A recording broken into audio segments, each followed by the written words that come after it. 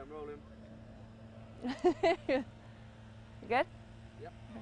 Hi, I'm Blair O'Neal, and right now I'm practicing some putting here at True North Golf Club, and I'm working on my distance. So one of the drills that I like to do when I come out to practice on the putting green is to make sure that I'm getting the ball to the hole. Everybody says give the ball a chance to get to the hole, and that's one of the biggest things that amateurs do wrong when they're playing, is that they never make longer putts because they don't get the ball to the hole or at least past the hole. So there's a simple drill that you can do. The first thing you want to do is grab a cup or maybe even a head cover and put it on the green. So right now I have about a 30-foot putt that I'm starting with, and I've set out a cup right here on the green. And what this does is you're going to practice putting to this cup, but you want to hit the cup.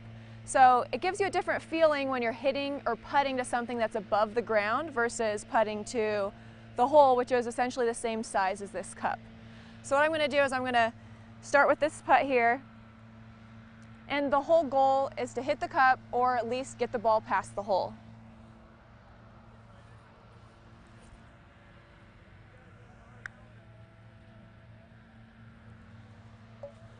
First time, first time. I think I should win something for that.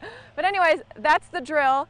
Practice this over and over and change the distance. So it's really going to give you a feel for getting a good speed, but then also it's fun to hit the cup, and it gives you, there's something different about hitting something that you can hear it hit and something that's above the ground versus the hole. So when you're out playing your next round, you're going to make sure you get the ball to the hole, and this drill is going to help you with your speed.